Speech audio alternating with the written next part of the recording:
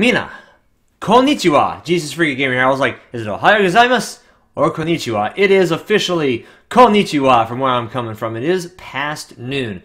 This video is not taken from a Bible verse or from a scripture. I was looking to my Bible over there. It's not coming from there. It's actually coming from a question I got, a very good question, a very serious question. The dude's name is Tekken Center, and he has an amazing Shao Kahn avatar.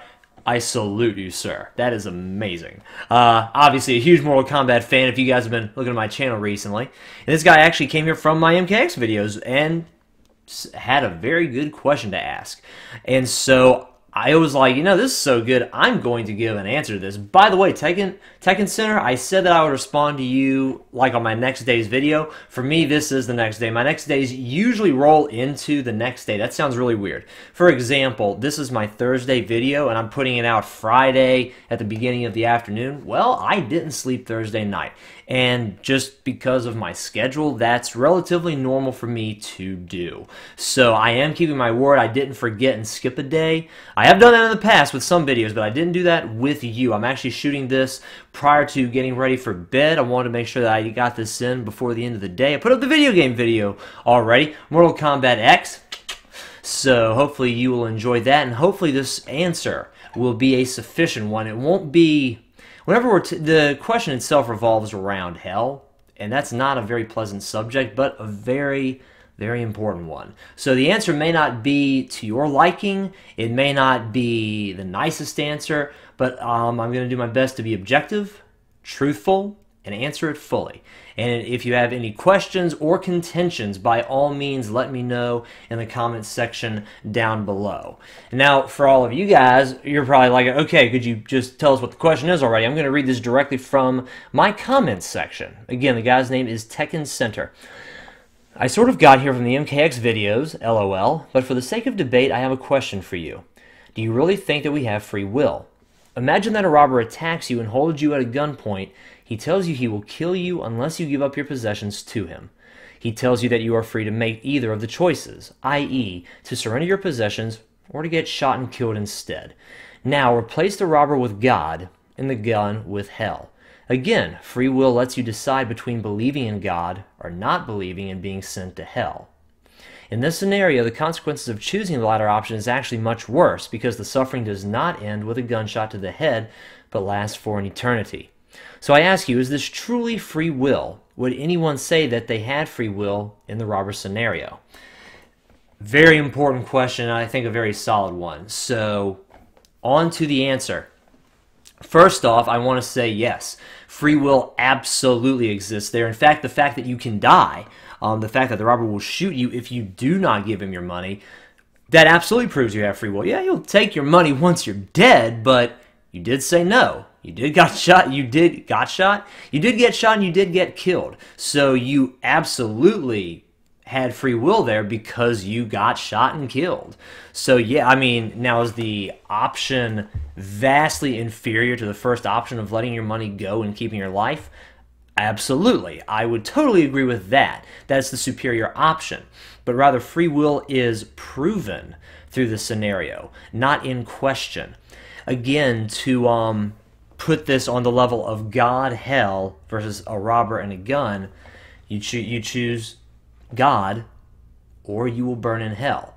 And I do believe, I'm going to expound upon that in a minute, but for the sake of simplicity here, that's true enough. I don't have to really correct anything. And once again, like I just said, actually, because I believe God is real and hell is real, and you do have to choose, that actually proves free will rather than putting it in question. The fact that God will send you to hell because you've said no to him, the fact that he's willing to send you to hell despite him wanting you to be saved. And it's talked about in 1 Timothy that God doesn't want anyone lost, but rather he wants all to be saved. So despite the fact that he will send you to hell against his own desire, that kind of solidifies the fact that free will is a thing. It is something that goes against our Creator's will. Therefore, it absolutely defines and profligates. I think that's the right word there. Maybe I'm overstretching my bounds and speaking a little too big, but it absolutely proves that free will exists because he will send you to hell 100%. Free will is true and is a real thing. Now to put this, so that's the answer, but I don't think that quite does the question justice. So if you'll bear with me, Tekken Center and the rest of my viewers, I want to go on just a little bit further. I want to give two more analogies that I think explain God's position a little bit better, rather than just a robber who is going to save you or going to send you to hell, and doggone it, that's all you've got to choose. The first scenario I'm going to call the crazed billionaire. So you're doing your business. Let's just put you in a shopping center. You're doing your business in a shopping center, buying what you need to buy, and all of a sudden this crazy man runs up to you, points a gun at your face, and he says, "You will either take this $1 million or I'm going to kill you right here." And let's, for the sake of this scenario, well, even if it's not for the sake of the scenario, let's say the guy's dead broke, but you either take the check for $1 million, whether or not he's telling the truth or completely crazy or not. I was thinking he would be telling the truth, but it really doesn't matter if he is or not. You take the check for $1 million and live, or you reject the $1 million and you get shot and killed. Under that scenario, who in their right mind would reject the check? And I mean that it's a ridiculous scenario, but take it serious for just a second. If this happened, who in their right mind would say no? If it's a real $1 million check, which I would seriously doubt, great, you just got $1 million. That's amazing. On top of not only being alive, you now have $1 million to live with. That's awesome. That's great. And if he's just a crazy man, which is highly more likely, then you have escaped with your life. You obviously can't take that check to the bank, but you're alive. And the crazy guy just keeps on doing his crazy thing until the authorities come and take him away. But you're alive, not a penny richer, not a penny poor, but you're alive. And God, he owns the cattle on 1,000 hill. That's in the Psalms. He is rich beyond word. It also says in 2 Corinthians that he traded in his riches for our poverty to make us rich.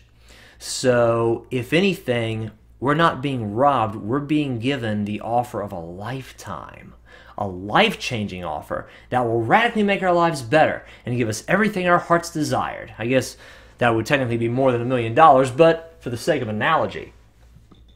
Excuse me. So there's that scenario, there's that analogy, and I believe, I want to take it out of the perspective of God being a robber and more of a giver, because the devil comes to steal, kill, and destroy. God comes to give us life and that much more abundantly. And now for the final scenario, which is the most realistic and the most biblical, if we're taking Jesus, the Christian God, and the Bible into account. The most real scenario here is the righteous judge scenario, or I should say the forgiving. Well, he's righteous, but he's also forgiving. So the righteous and forgiving judge. You're standing before the judge, and the judge reads off the list of crimes against you, and you know you've done each and every one of the things that the judge has said you've done. And you're guilty of all these things. And more than that, the judge also presents evidence against you. And the evidence is undeniable, even in your own sight. And you're guilty. And you know you are. And the penalty is death. And the judge makes an offer to you. And he says, here's the deal. I can annul all of these charges against you. You'll walk away a free man. Or you'll pay the penalty for all these wrongdoings, which is the death penalty. And I leave it up to you. What do you want to do? That is the most realistic scenario because that takes into account the situation that we're actually in. We are all sinners. We've all done things that are wrong. We deserve judgment. We deserve that gunshot. We deserve that death. We deserve hell. But God, he took the bullet and the hell for us when he, as Jesus Christ, died on the cross for us. So we have an option. accept his love and forgiveness, accept his kindness and goodness and blessings, accept eternity in heaven with him forever, or pay the full price of our sins and burn in hell forever. Much more so than my first analogy, it's very plain and simple to see which of the two is the obvious option, which one you should choose. You know you're guilty, it's proven you're guilty, and you have a chance for complete forgiveness. Or you pay the price, which is your death. The choice is abundantly obvious. You want the $1 million. You want to live. You want all the charges against you annulled. Not that they're not dropped, they are true, but annulled. You're guilty, but you're not held accountable for any of it. Although I guess in the most realistic, I would like to make it even more realistic, the judge says, I'll take the death penalty for you, which is what happened on the cross. So Tekken Center, that is my response. I'm gonna post another response. I said, hey, I'm gonna make a video about this, and here's the video, so I'm gonna upload it now. And I'm gonna leave a comment underneath my first comment saying, hey, the video's up. So hopefully you'll get a chance to see this. Thank you very much for asking this question. And just to end this video, my dream for this channel was for people to see the video game videos that I make, the silly videos. I love video games to pieces, but I love Jesus much more. And that maybe they would see those videos and happen to stumble across my preaching videos and take an interest. So Tekken Center, you literally fulfilled my YouTube dream and my YouTube goal. And if you think that my answer was not complete, please let me know. Either way, you did. You literally just fulfilled my YouTube dream. So thank you very, very much for that. I could not be happier that one of my video game videos actually, even if it was only for a moment, got someone interested in my biblical videos. That is awesome. I'm going to keep doing YouTube. I'm not going to stop now, but goal accomplished. Like literally, that's exactly what I set out to do. So I could not be happier at this point in time. So thank you, Tekken Center. Hopefully you saw this, and thank you to anyone else who watched this video.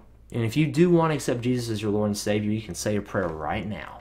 You don't need to wait. You don't need to wait for my Sunday message. You don't even need to watch another message. You can accept Jesus as your Lord and Savior right now. And since this has been so gospel-centric, I'm going to shoot up a model prayer. So if you don't know how to put it into your own words, you just want a prayer to follow this prayer. And say, Lord Jesus, forgive me of my sins. I admit I'm a sinner, and I've done wrong, and I need your forgiveness. I believe you died on the cross, and I believe you rose again from the dead 3 days later, guaranteeing me eternal life if I'll ask it. And I'm asking for it right now. So thank you, Lord, for hearing this prayer. Thank you for forgiving my sins. Thank you for making me your child. In Jesus' name, amen.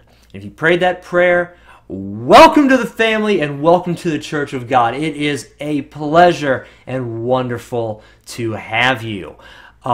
Be sure to you don't have to necessarily check out my channel anymore. You can if you want to, feel free. But more importantly than that, read the Bible a little bit every day. It's very important. That'll get you to know your new God, your new Master, your Lord and your Savior. It'll get you to know His heart, His voice, and what He wants for your life. Get involved in a nearby church. Find a group of people who believe that Jesus is God, that the Bible is the Word of God, and that'll help encourage you in your faith, make some Christian friends, and also make sure to pray just a little bit to God each day. Not have to be a ton. It can be, but it doesn't have to be. It's just a simple thank you, God, for the day, or God, I need help. Please help me. Simple things like that are prayers. They count, and God hears them. Guys, thank you very much for watching this video. I love you, and God bless.